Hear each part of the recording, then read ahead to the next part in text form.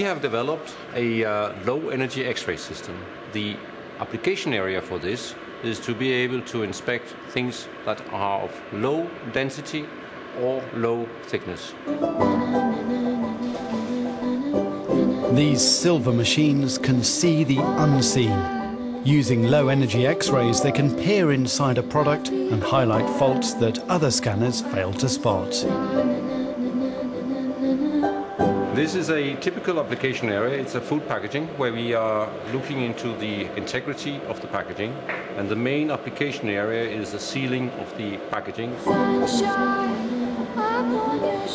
This is a knot that resembles like just a small imperfection, but in reality the X-ray image here unveils it to be quite a large internal flaw.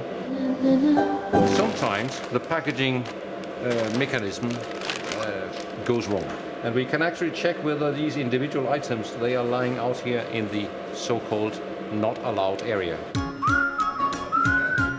The machines can highlight changes of just a few microns in depth. That's because the low-energy X-rays use a longer wavelength that's sensitive to tiny changes in density or thickness. Basically, the system design is based on a series of powerful computers which acquires the images.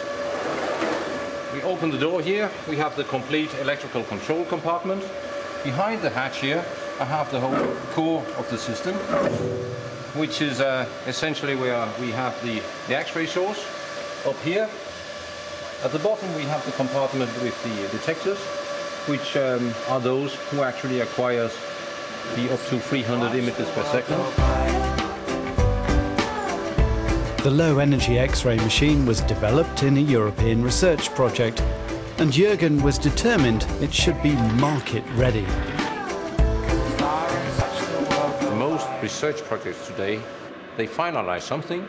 At the end of the day, it works, but it has never been tested in robustness. And this has been a key point of ourselves to make sure that this also works 24/7.